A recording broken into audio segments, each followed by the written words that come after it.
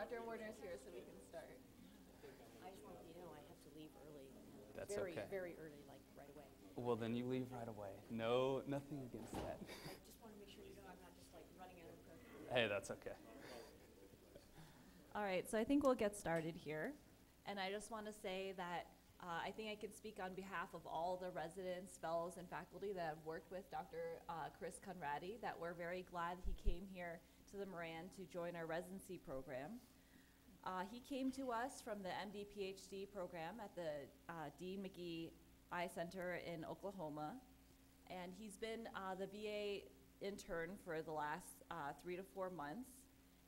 In his role there, Dr. Conrady has been incredibly efficient, coming in after his morning runs at 6:30 to churn through the paperwork, and even being so ahead that he can see retina clinic patients in addition to his regular clinic load. He apparently was also a model of efficiency during his PhD years, turning out 10 first author papers in 3 short years. And we really look forward to hearing more about that PhD work. But before we hear from Dr. Conrady, I just want to share a little story about how I found out that his nickname was Kamikaze. As part of the resident retreat, Renee, Chris, and I went on a little mountain biking trip to the Flying Dog, Jeremy Ranch. There's a particularly steep downhill switchback, and Dr. Conrady cut it a little bit too close and hit his front brake a little too hard. He started a head-first dive over the handlebars. I'm behind him, envisioning really bad consequences for him and for me, who took him down this trail. However, in mid-air, Dr. Conrady managed to convert this head-first over the handlebars momentum into a flying hurdle of his handlebars and land on his feet in a run 5 feet down the trail, and managed to avoid the aspens on the other side. I would say that if reaction times during mountain biking crashes have anything to do with surgical skill, Dr. Conrady will turn out to be a very excellent cataract surgeon. And with that, we look forward to hearing about his PhD work. Thanks, Dr. Wong. So like Dr. Wong said, I will be talking about some of my PhD work. And I've entitled this talk, Innate Recognition of HSV-1, A View from Within the Cornea. And we'll talk much deeper about this topic, probably to the point that you guys are sick of hearing about innate immunity, but just to kind of give you a good context of that, we'll go through it. Then I first got my interest in the scientific world from actually kind of a different background. I was actually first introduced to the sciences in the botanical world, and so I've always had a fascination with science from actually the botanical side. And for those of you that know flowers or don't know flowers, this is a lily of the Nile, and I've transposed some different colors on top of that. I haven't genetically modified the flowers, which is what Eileen was thinking I'd done to this flower, but no, I've not genetically modified it. And so first, let me tell you, to every story, there's the good guy and the bad guy. And so to introduce you to a topic that we all interact with almost on a daily basis is herpes simplex virus type 1. It's a highly prevalent DNA virus. It's neurotropic. 60 to 90% of the population is seropositive for the actual virus, meaning that they've been infected at some point and likely harbor the virus. Whether they actually show symptomatic signs of that is very, very broad spectrum, and we'll talk a little bit about that as we go. The reason that we were interested in this topic, obviously from the Dean McGee Eye Institute perspective, was that it's the leading cause of corneal blindness due to infectious etiology in the developed world. So basically we see it quite a bit, and that was the reason that we became interested in it. And just a little foreshadowing to the rest of the talk that I'll give is that herpes simplex is shown to activate toll-like receptor 2, 3, 7, and 9, and several other innate sensors, and we'll go in excruciating detail over this topic, but that's just a little foreshadowing. Then the interesting thing that you all know about herpes simplex is that it has a wide array of symptoms, clinical symptoms, and so we have patients that come in that don't have any symptoms at all. Then in the context of HSV-2, a very close relative of HSV-1, you can actually get females that asymptomatically shed HSV-2 into the vaginal vault, basically spreading the virus without even having symptoms of the virus itself. Then that can progress, or not necessarily progress, but in other cases you can get kind of a nuisance cold sore. Then as we progress in increasing morbidity and mortality, we can get corneal infections where you get the kind of pathognomonic dendritic staining of the cornea, and that's what we'll be focusing on today. And then a little bit of my work touched on herpes encephalitis, where you actually can get mortality, and actually in 70% of those that survive, you'll get long-term neurological deficits. And so it's a pretty broad spectrum when it comes to clinical symptomology. And then to introduce to you the good guys, and this will be something that we focus most of this talk on, is the immune system. So the immune system comes in two flavors to dust off all those cobwebs from immune classes in medical school or in graduate school.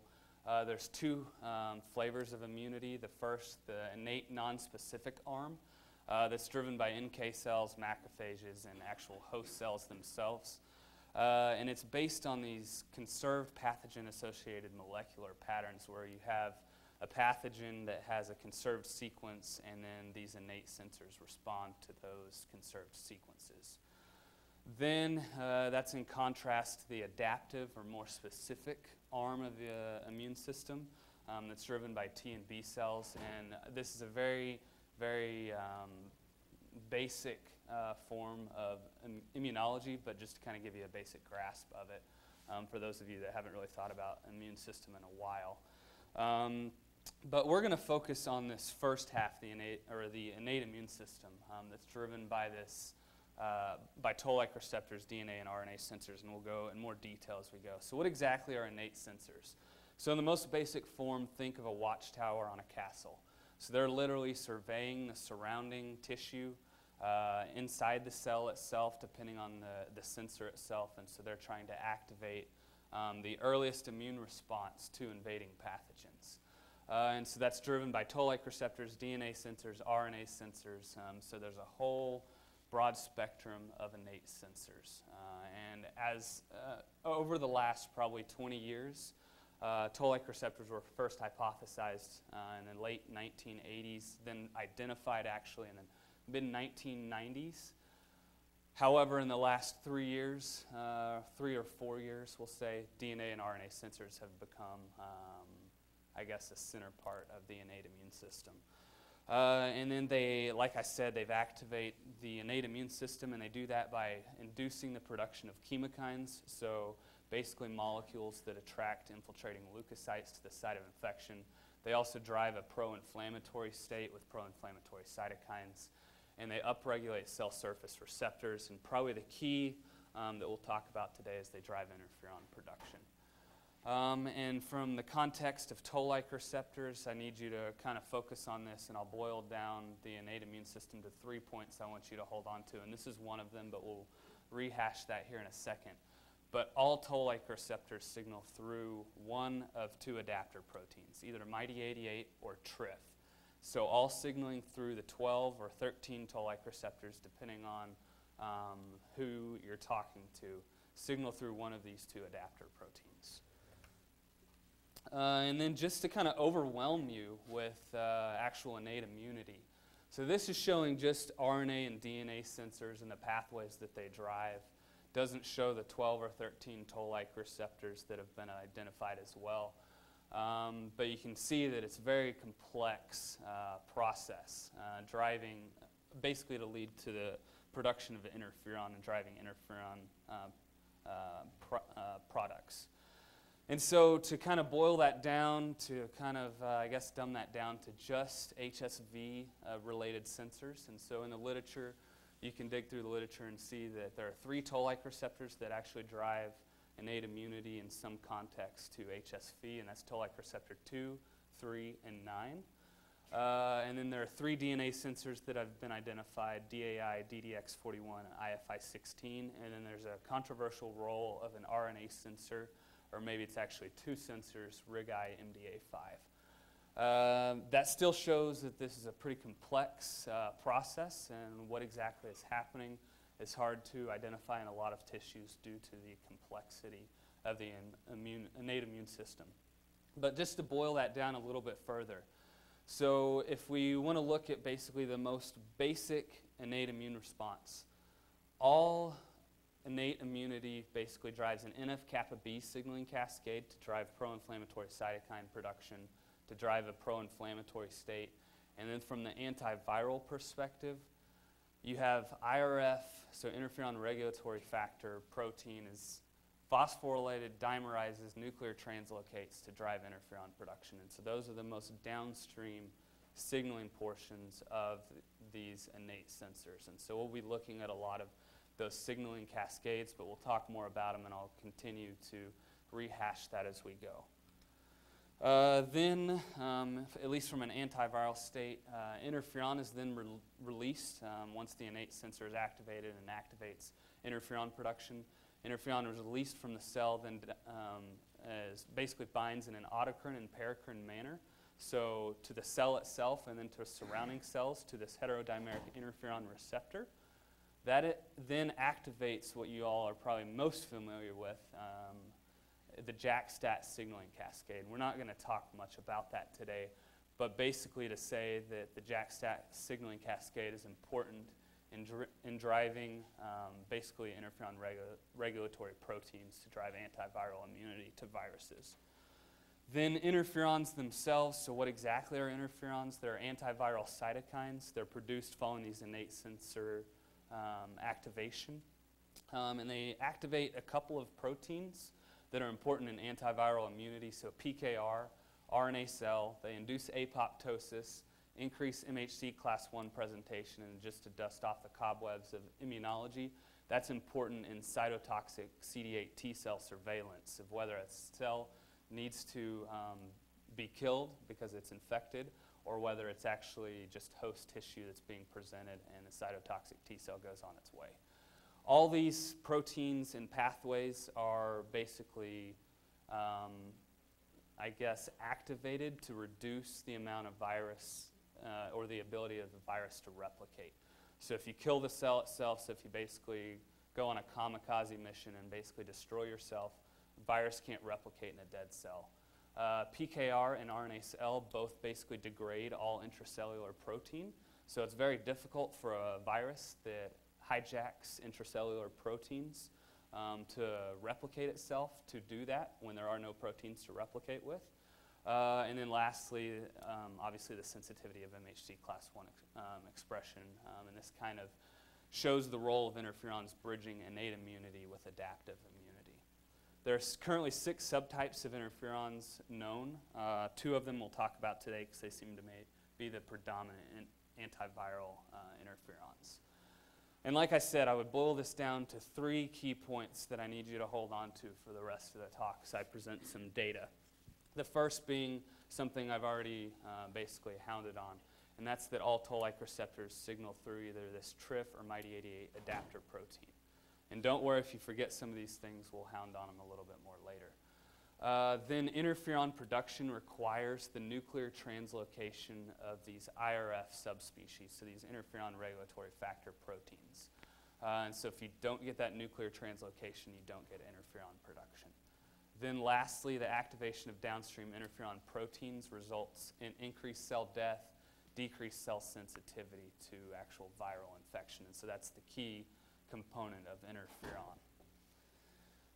So then to take you through the literature up to date, what we knew going into this study, at least from toll-like receptors and innate immunity in the cornea.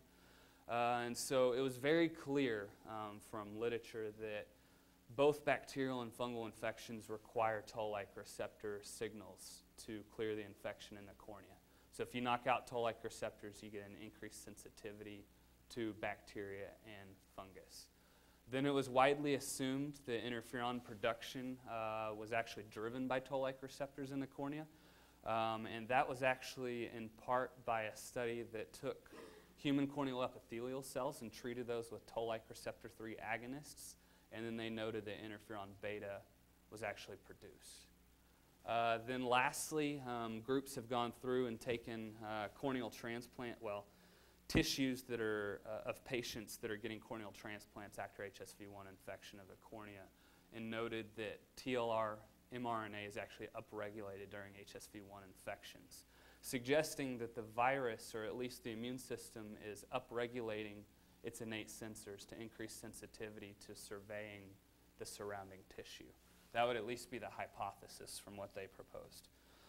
So then the two questions that kind of immediately popped up in our head was, what drives innate recognition of HSV-1 in the cornea? Nobody had really nailed that down. And probably the more important question is, why should we care? And so let me first target that second question. So for those of you that keep up with any sort of vaccine literature, there's no HSV-1 or 2 vaccine on the market. Secondly, there have been multiple failed attempts, most recently in 2012, where actually it showed an increased susceptibility to HSV infection. So not a great virus, or not a great vaccine. Then there's emerging literature that would actually suggest, not suggest, it's pretty firmly established at this point by multiple groups around the world, that in order to get an efficacious vaccine, you have to activate the proper innate immune sensor. And so there, like I've already shown you, there's a dozen, and I didn't even show you all the innate immune sensors. There's a dozen of them. And so if you're making a vaccine with only a protein product, but you actually need to activate the RNA sensor or the DNA sensor to create an efficacious vaccine, you're not going to get an efficacious vaccine. Then the other half of that, at least from the ophthalmology perspective, is that the therapeutic options in herpetic infections of the cornea are rather, let's say, you have two choices. You start antivirals, and then whether you start glucocorticoids or not later is kind of the question. And so we'll talk about this as we go, but is there a more specific therapy possible? Because we all know the systemic, well, not necessarily systemic, but the side effects of glucocorticoids, and then also I'll kind of allude on some of that as we go. And then let's return back to this question of what drives innate recognition of HSV-1 in the cornea. And so to kind of introduce you to the first model, we basically used a mouse model in which we scarify corneas, topically inoculate HSV-1 onto the cornea. And then we can look at specific time points compared to uninfected controls, and then we'll actually use global knockouts of specific proteins to look at the innate immune system in the cornea, at least in mice. Then we can do anything basically you could ever think of.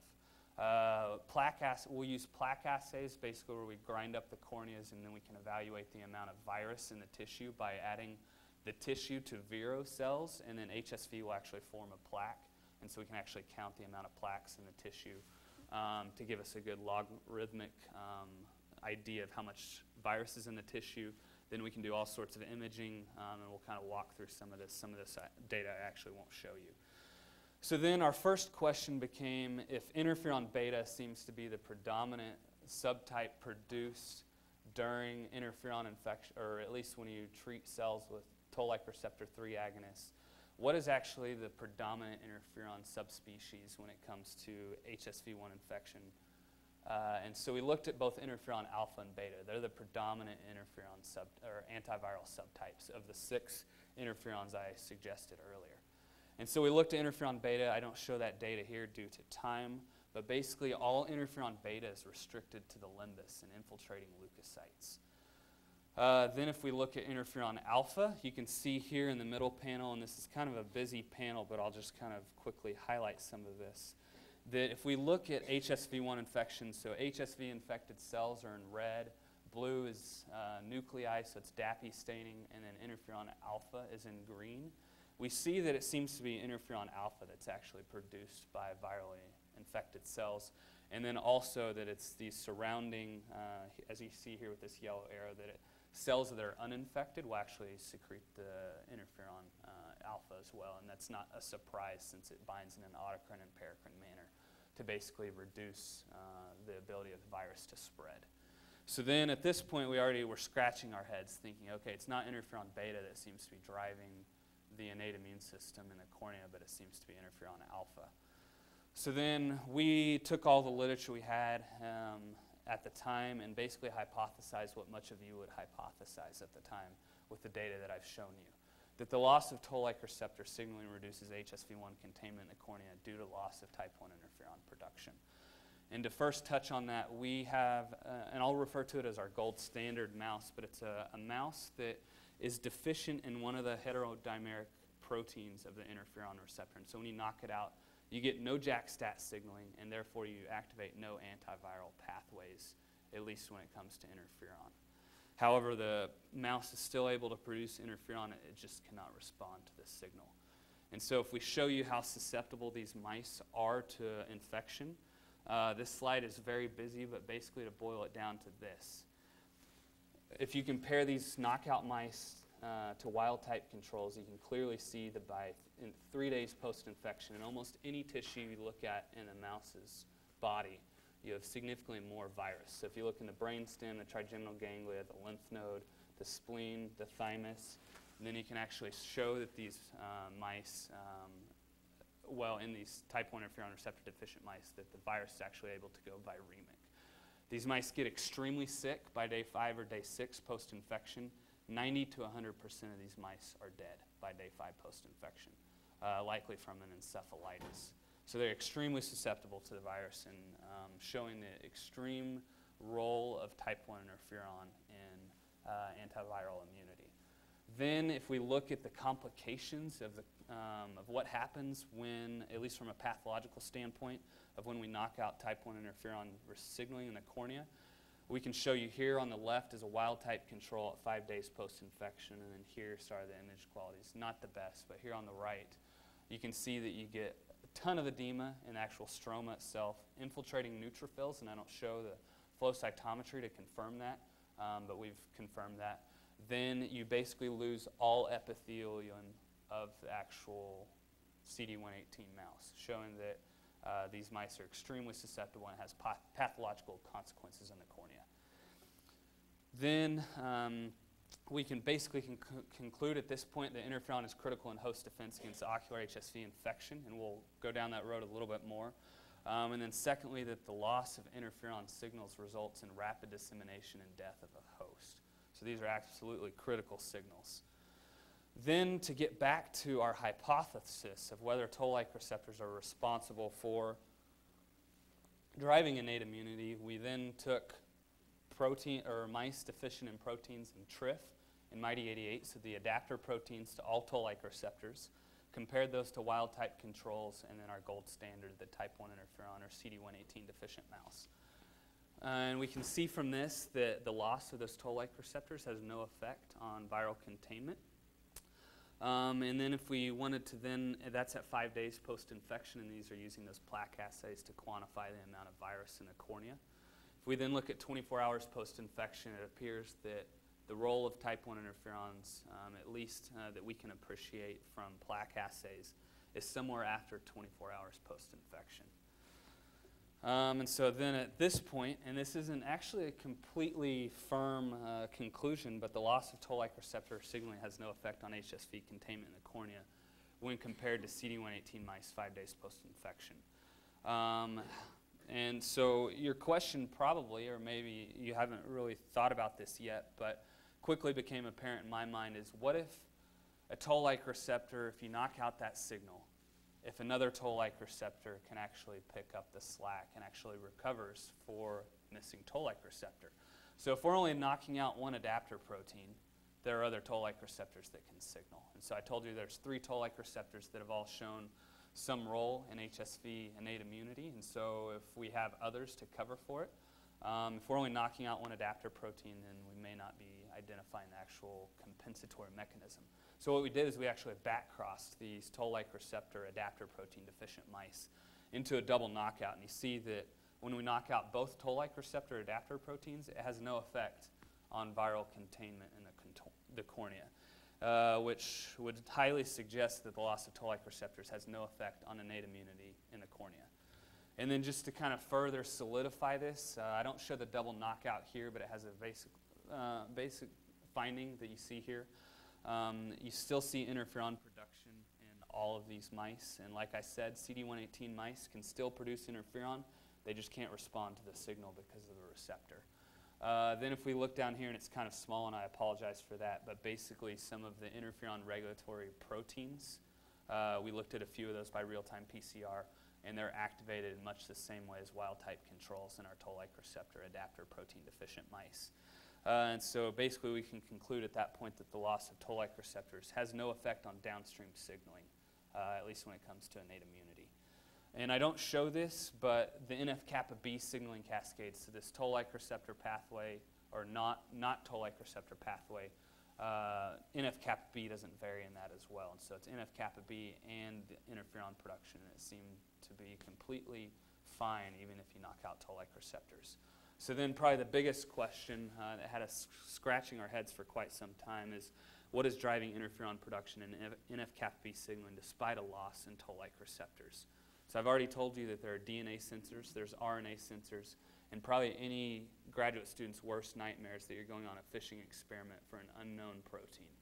And so we decided to then look at what was known and then go with that. So I've already shown you that toll-like receptor 2, 3, and 9 through the loss of toll-like receptor adapter proteins seem to have no effect in the cornea. So then that brought us to 4 sensors, which seemed manageable unless it was an unknown sensor. And so I'll first start with RIG-I-MDA5, so that's an RNA sensor. And in the literature, if you dig back, there's been a couple of reports in regards to HSV innate surveillance. And they're not real strong reports. In fact, others have actually suggested that there's another sensor actually covering for the loss of RIG-I-MDA5, and so it doesn't appear that they play a significant role in HSV surveillance. So then that brought us to the DNA sensors, and so the first DNA sensor actually identified was DAI. And I'm not going to tell you the actual full-length names of these proteins that are much easier just to give you the abbreviated, because these are like 4 or 5 word long proteins, and it would just get very, very difficult to follow. So DAI had been shown that if you knock out DAI in macrophages, you lose interferon beta production in regards to HSV infection. However, if you take a mouse that's deficient in DAI, has no effect on viral containment, suggesting that DAI wasn't the innate sensor that we were looking for, because we're looking for a sensor that makes the mouse exquisitely sensitive to the virus itself. Then DDX41 was actually a recently identified protein that had a similar role of DAI, had been shown to play a role in macrophages, but not much more than that.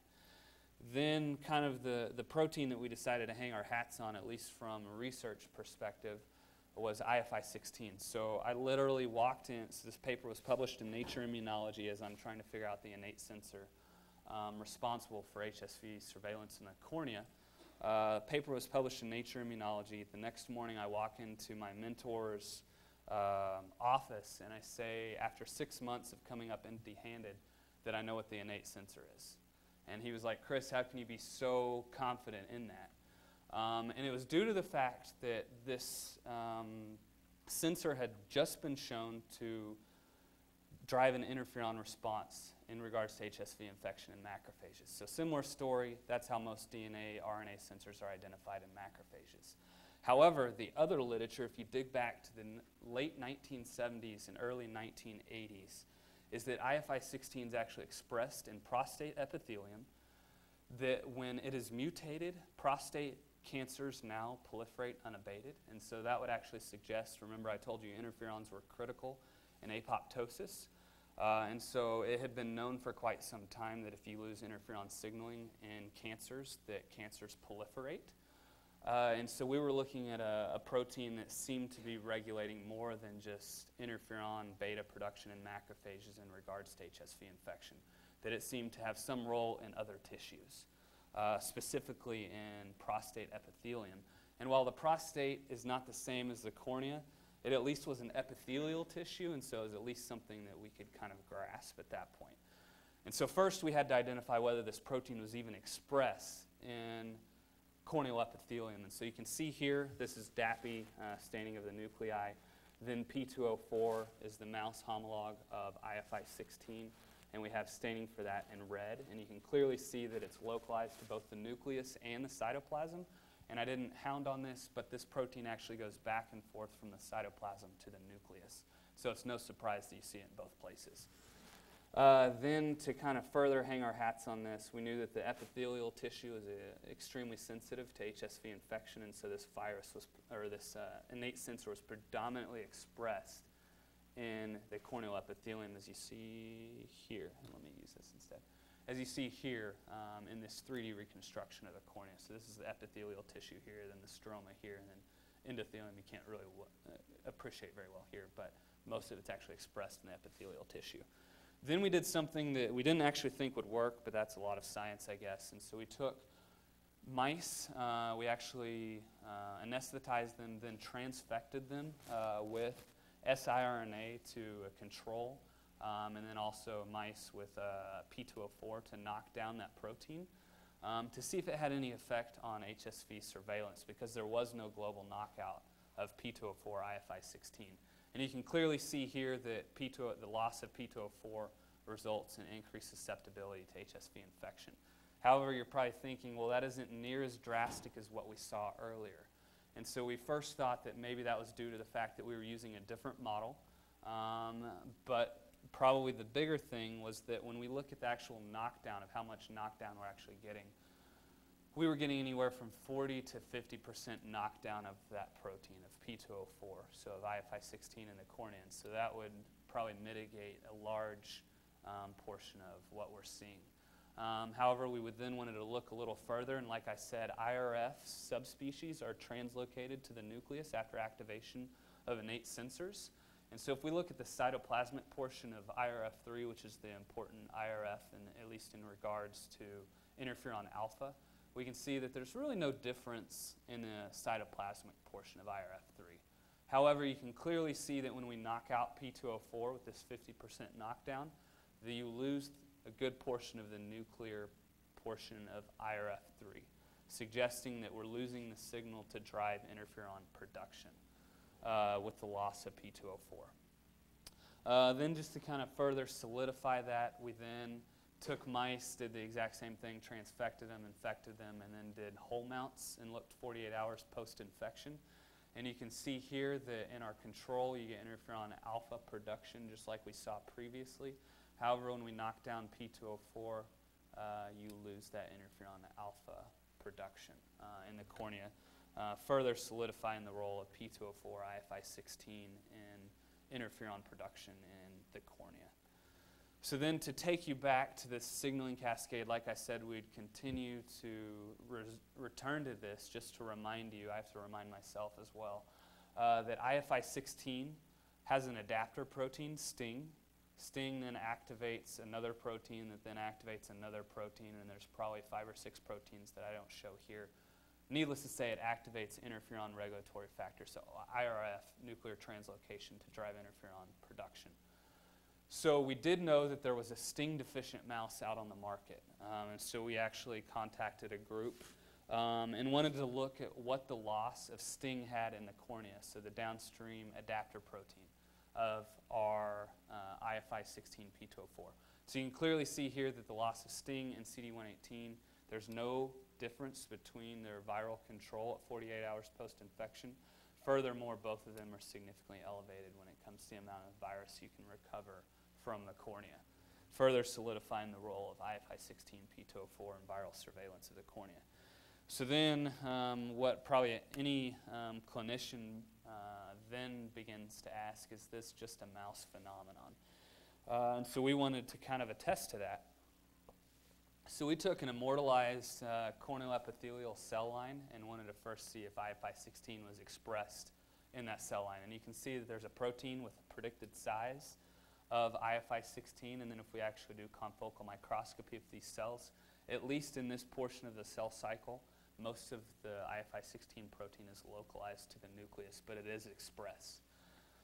Furthermore, if we then look at IRF nuclear translocation, so if we use control, if we use siRNA to knock down IFI-16 and compare that to controls, and we've quantified this, but I'll show you the sexy images instead. You get clear nuclear translocation, as you can see here with purple staining, where you have red and blue overlapping, showing the nuclear portion of IRF. However, when you knock down IFI-16, that protein is restricted to the cytoplasm, showing that it's not activated and actually being nuclear translocated. Furthermore, if you knock down IFI-16, you have a significant rise in the amount of recoverable virus from these cells.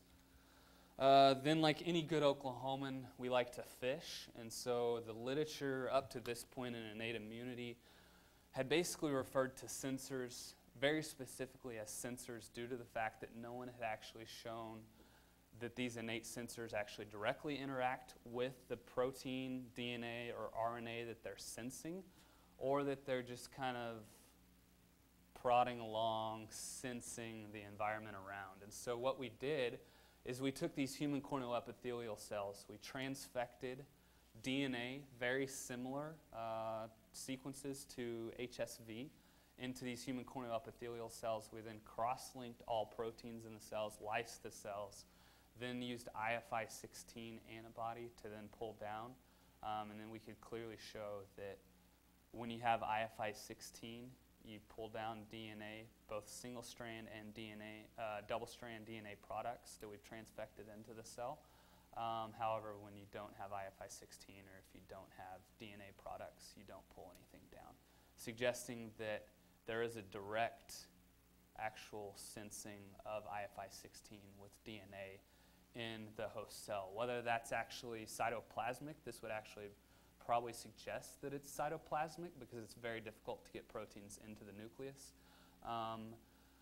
or DNA into the actual nucleus. This would suggest that it's a cytoplasmic interaction, but it's still debatable at this point whether this interaction actually takes place in a cytoplasm where a virus would actually release its DNA products to then traffic into the nucleus, or whether this is actually in the nucleus occurring. So then the next question became, does this happen with other pathogens, or are we just finding a nice phenomenon that just so happens to work in every model that we've checked so far? It didn't. I'm just showing you the highlights. There were a lot of negative data in this whole process. And so if we look at an RNA virus, vesicular stomatitis virus, and I can clearly show you here with real-time PCR because it's not a plaque-forming virus, so this would be a way that we can quantify the amount of virus, that when you lose our type 1 interferon signal, you lose the ability to contain the virus. So type 1 interferons are critical in the innate immune response to VSV. However, if you knock down P204, it does not have the same effect of losing P204 in regards to HSV infection, suggesting that, or I guess solidifying that this is a DNA sensor, IFI-16P204, and that at least at this point it's HSV specific, but it's likely all DNA viruses. Then to kind of give you a model of what I've shown so far, and some of this data I haven't shown you because just due to time constraints, virus replicates in epithelial tissue, then activates P204 IFI-16 to then activate STING, and then probably a half dozen other proteins to then lead to the activation and dimerization and phosphorylation of IRF to then nuclear translocate to drive interferon alpha production. And what I haven't shown is interferon alpha production while it drives PKR, RNA cell, apoptosis of cells, and MHC class 1 expression. We also show that it actually binds to the upstream promoter of a chemokine that's critical in driving inflammatory monocytes to the site of infection. So while I'm showing you the major portion of innate immunity, there is a bone marrow-derived response. While it is small, it is significant, and it seems to be driven by inflammatory monocytes. Then I don't show the data on this, but in the vaginal mucosa, so in epithelial tissue, it seems to be the same response. So we actually knock down IFI-16 P204 in mice and then infected with HSV-2, and you get a significant rise in the amount of virus. However, we knew from literature that there's a group of children in France that are highly susceptible to recurrent herpetic encephalitis. And that has been, I guess, remotely connected to a loss of toll-like receptor 3 signaling. And so we knew that when toll-like receptors were first identified, the person, he actually didn't win the Nobel Prize and was kind of a controversial thing, but a friend of his won the Nobel Prize for toll-like receptors. The guy that actually identified toll-like receptors hypothesized that toll-like receptors are omnipotent. They actually drive all innate immunity in all cells and all tissues. What seems like a very strong statement, and we were seeing something somewhat different, and so we wanted to first test that. And so if we look in the central nervous system, and I'm only going to show briefly this just because I think it's interesting, and the loss of type 1 interferon seems to be critical, and you get HSV infection of ependymal cells. Then you can further confirm that. You lose the cilia of ependymal cells. You get some red blood cell hemorrhaging in those sites that you don't see in wild-type controls, and these mice get extremely swollen heads, have neurological pathology that would be any neuropathologist's dream, but I'm not going to show any of that, but to then go on to show that human ependymal cells are actually extremely susceptible to the virus. However, it seems to be that if we take mouse brains and we actually take 200 micron sections of mouse brains and keep them alive on tissue culture, we can show that if you lose the TRIF adapter protein, so the toll-like receptor 3 adapter protein, that when you lose that, you lose innate immunity in the actual central nervous system. Then if you deplete macrophages with claudronate, it's a very specific depletion, that you actually lose that. So it seems to be toll-like receptor 3 in macrophages that's driving innate immunity in the central nervous system. So to conclude, the loss of P204 IFI-16 results in enhanced viral susceptibility. I've pretty clearly shown that. Then interferons play a crucial antiviral role in the cornea as well as the entire host. Then the role of toll-like receptor 3 and IFI-16 is tissue-specific, and that actually got us a lot of heat as we were trying to publish some of these papers. As a Nobel Prize, I guess, non-winner, but should have been winner, was reviewing our papers. And then lastly, that P204 IFI-16 drives innate recognition of HSV in the cornea. And I didn't show as strong of data for the human side of that, but I did show that in human corneal epithelium it seems to matter as well. Obviously you would have to you couldn't do those experiments. Then I'm going to leave you with a few questions, just foods for thought. And so first, will inhibiting toll-like receptors decrease complications of herpetic infections of the cornea? I don't show the data, but groups have shown that toll-like receptor 2 and even toll-like receptor 9 seem to drive a very pro-inflammatory state. So is it possible in the cornea that when you have toll-like receptor 2, 3, 9, IFI-16, P204 all being activated by HSV, we clearly show that P204 is the antiviral innate sensor responsible for antiviral immunity, but are these other sensors just driving a pro-inflammatory state? So could you specifically target, so instead of using glucocorticoids, could you specifically target toll-like receptors to decrease the pro-inflammatory state and hopefully the pathology that you see with herpetic infections of the cornea? That's anybody's guess at this point, but that would be at least something plausible with toll-like receptor antagonists on the market at this point. And then the second half of that question is the entire immune response a good thing? And I've actually written on this subject before, but in the central nervous system, it's clear that the innate or the entire immune system, if you add in the adaptive side of things, that there's a pathological side of the immune system, but then there's an important antiviral portion of the immune system. And so these patients, they get long-term neurological pathology. It's likely due not to the virus. I mean, the virus is activating the immune system, but it's actually likely due to the immune system trying to clear the virus. So you're actually getting that central nervous system pathology due to that. And that's actually being tested in a huge clinical trial in Europe where they're using glucocorticoids in herpetic encephalitis patients. Then the next question, it's probably true, but we haven't tested that, so I can't say that it is. But does P204 IFI-16 drive innate immunity to VSV, so zoster? And so they're both alpha herpes viruses, and so they're very, very similar when it comes to structure of the viruses themselves. And so it's likely that this is the same sensor for both viruses. And so if you were to change therapy, you would change it for both. Then lastly, the biggest question for thought, will HSV vaccination attempts to activate this innate sensor produce an efficacious vaccine? And then furthermore, could you actually design a vaccine that you could take into third world countries that's actually a topical eye drop vaccine that would be much easier to take than a bunch of syringes? Only time would tell if you could actually do that and not induce pathology in the eye.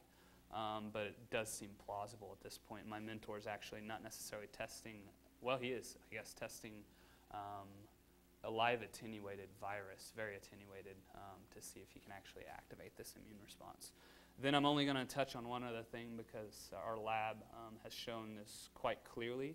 I've done a little bit of work on this, but it was actually another graduate student in our lab, that if you don't contain the virus early, you get an increase in the amount of lymphatic vessels into the cornea.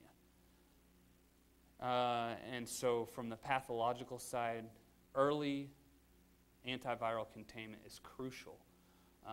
And interestingly, this story actually goes back to HSV protein actually specifically drives VEGF-A production to drive lymphatic growth into the cornea. And that's all been shown by this previous graduate student, but it just hounds on the idea that you have to contain this virus early or you're going to have long-term complications. And then here are my citations. You can look those up if you'd like. And then I have to give thanks to a lot of people, and I boil it down to just a few people, mainly from the people in my lab, but let me just point out two people. First, my mentor, Dr. Dan Carr at the Dean McGee Eye Institute, and then a technician in the lab, Min Zhang, that was absolutely phenomenal and let me do a lot of this work that I probably wouldn't have been able to do with my own hands. And then with that said, Dr. Wong asked me to put up some pictures of myself. She actually wanted me as a kamikaze something. I don't know, when I was a kid. I didn't have any of those. And so this actually, I guess my honeymoon with my wife, where we're actually in Australia river rafting. And here I am playing, I guess, a paddle guitar. And then my wife, I guess, right here is, I guess, about to bring the hammer down on somebody with her paddle. So with that said, any questions I can take at this point? Dr. Harry. Excellent discussion, Chris. Any thoughts on why we have a good anti-herpes zoster vaccine and not a simplex vaccine? So live attenuated. So when you give live attenuated viruses, if you actually look at almost every viral vaccine, they're live attenuated viruses. The one example, well, there's two that come to mind that aren't. So the flu vaccine, you can actually get that intranasally, so it's live attenuated. Or also polio. And so I would actually argue that in the polio vaccine, the live attenuated pill is actually better for you because it activates the proper innate system. And actually now in the US, we're giving injections. So it's not as efficacious, and there's literature that actually shows that. But it would probably be due to the fact that you're actually having that viral life cycle to activate the proper innate immune system.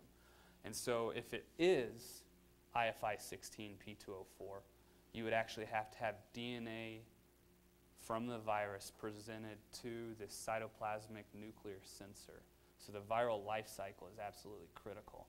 And so in previous vaccine attempts with HSV, they've done protein-based vaccines, and those, like I said, they make you actually more susceptible to the virus. And so it's probably due to the fact that you're actually getting this actual viral life cycle to induce the immune system. So, yes, Dr. Wong. Dr. Conrady, that was a very nice talk. So I was just wondering if, you kind of implied that you demonstrated that cohort numbers are less important than previously thought. Right. In terms of the response with HSV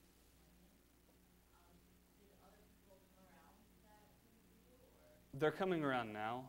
We had to get to the point where we had to have someone pretty big in the field help us with a couple of experiments. She was actually the one that identified IFI-16P204.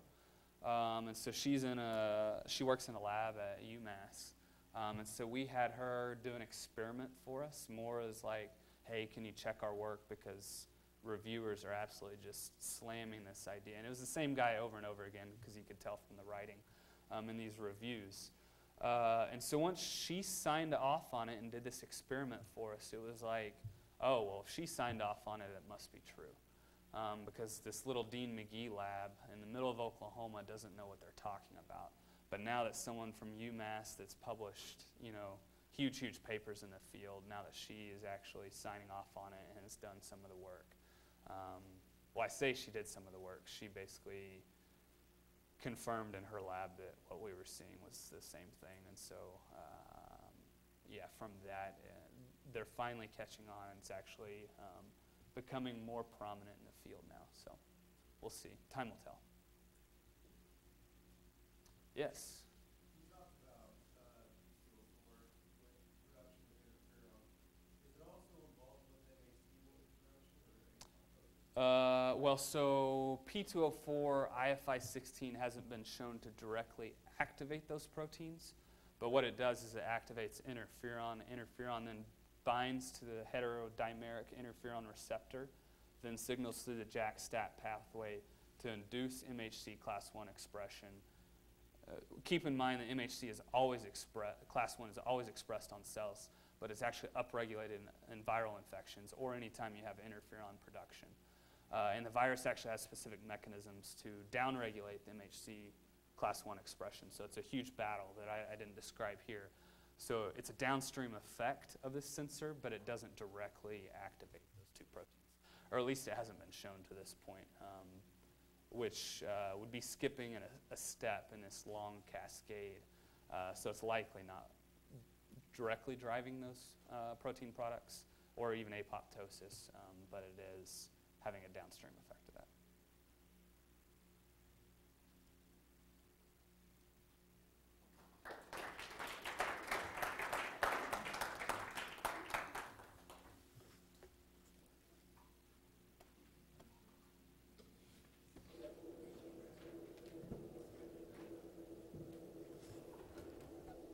Great job, Chris. Thanks. Is that okay? So is your goal down the road at some point to do cornea? I've thought about it, but I'm kind of going back. I'll probably end up.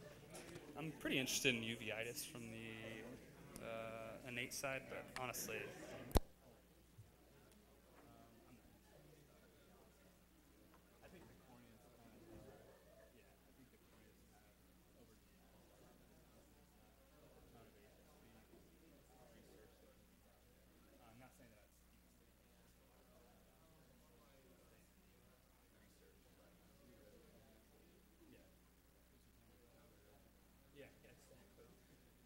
See what happens there. I may be running.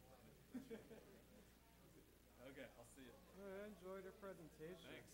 I have a more basic science question, which is why I saved it.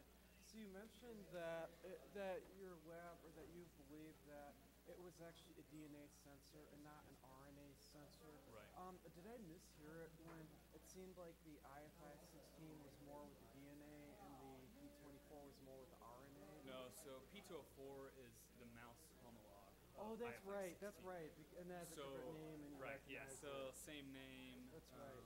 And so Trying it to does keep the all same the thing. trying to all keep all the name- names in an innate similar. literature. There's a name, like 4 names for every protein. So then, how did you then with the with the RNA? What was their respective thing that? Rig IND85. Oh, Rig I, and Yeah. that was the one there. And then I noticed when you're showing the graphs, you